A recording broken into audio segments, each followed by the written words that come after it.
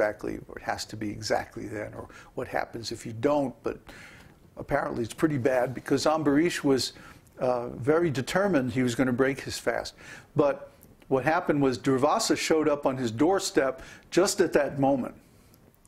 And of course, when a guest comes, especially a very exalted guest, one has to just drop everything that he's doing and receive his guest nicely.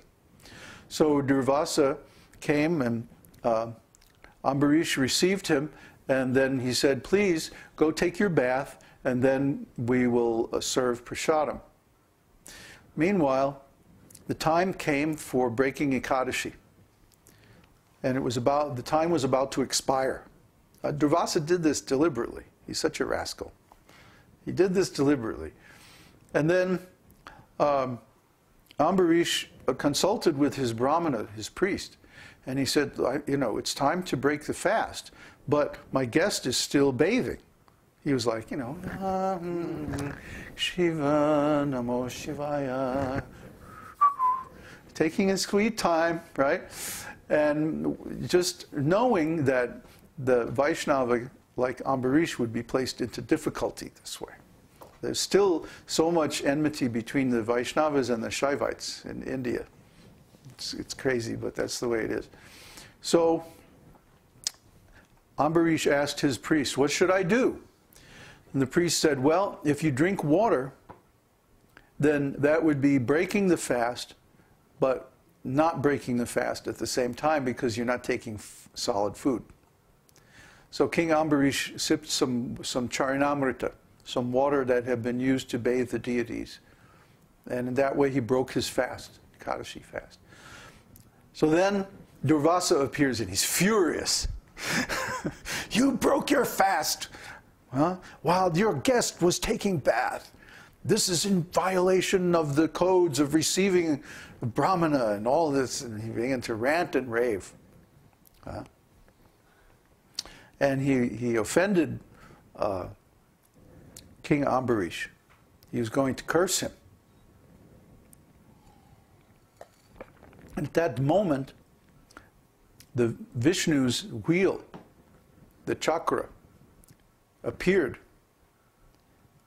and began to chase Durvasa Muni. And Durvasa, he went from this planet to that planet, to all the heavenly planets. He approached King Indra, he approached Lord Shiva, he approached even Lord Brahma, and they all said, I'm sorry, there's nothing we can do. It's Lord Vishnu's chakra. You better go see Lord Vishnu, you know, that's your only hope. So he even went to the Satyaloka planet. And within this universe, there's a planet, a transcendental planet, where Lord Vishnu appears. And he went to Lord Vishnu and he said, Lord Vishnu, please save me, call off your chakra. You know, this Sudarshan chakra is so strong, it would kill anybody. It's the wheel of time. And Vishnu said, you know, what can I do? You offended the lotus feet of a Vaishnava. The only remedy is to go back to this Vaishnava and take shelter of his lotus feet.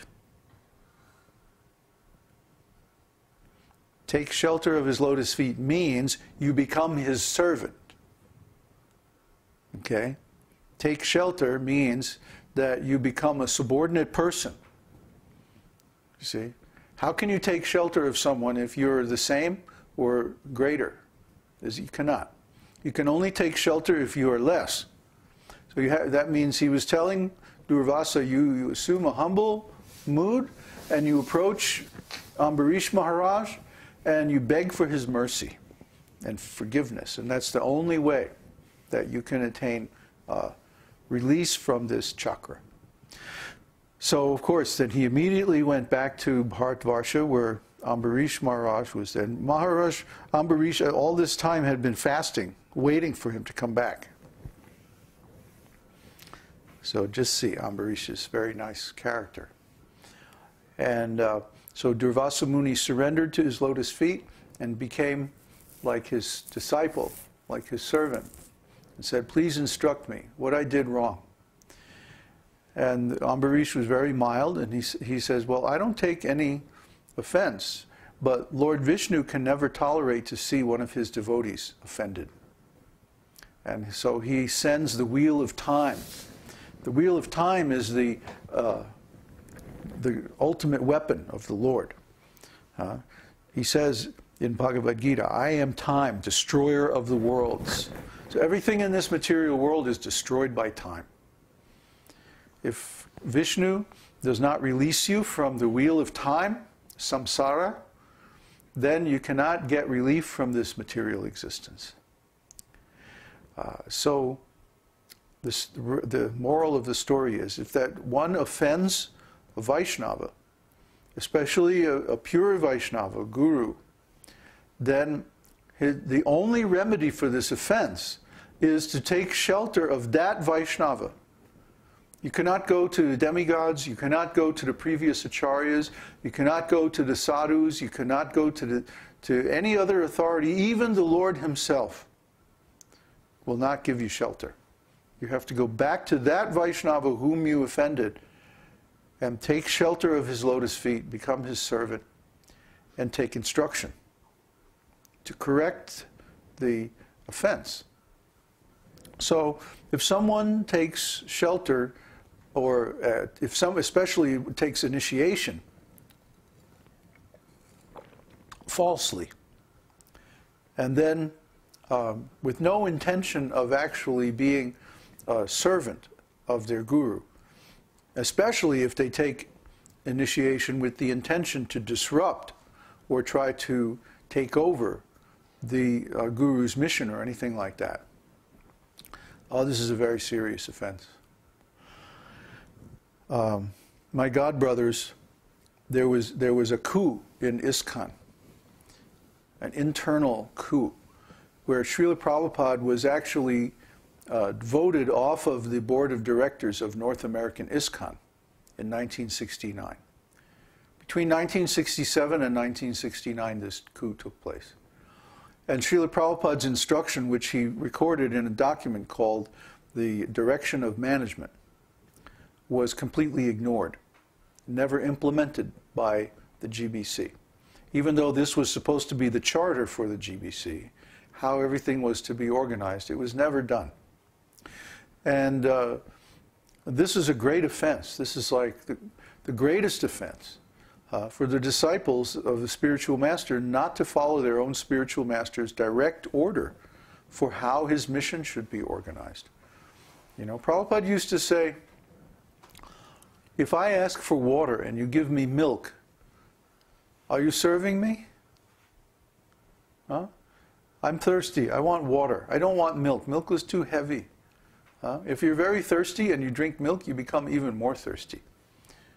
So water, even water with a little lemon in it, is very refreshing when it's very hot and you're thirsty. So if I ask for water and then you bring me milk, saying, oh, milk is better. See, it's more expensive and so on, more nourishing. No, that's not service.